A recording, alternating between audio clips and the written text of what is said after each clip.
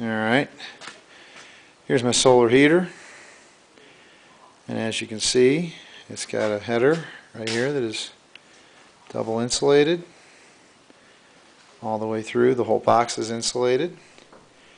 Here's your intake, 4-inch dryer vent, and that's the box. And then I have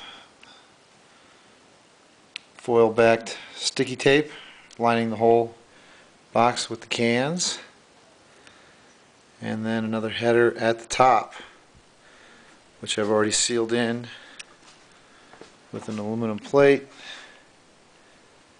and that is all foil backed inside because hopefully it'll be getting hot. And that's it. There it is, almost completed. Hope I'm doing this right. I made a header out of wood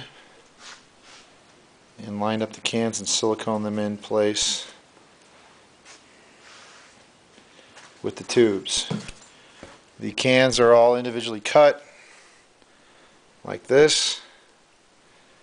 As you can see, there's a fin shape to it. Just use the tin snips and needle pliers to bend them, and then the bottoms are open.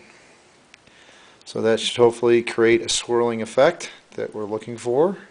Slow the air down and let it heat up. And that's it.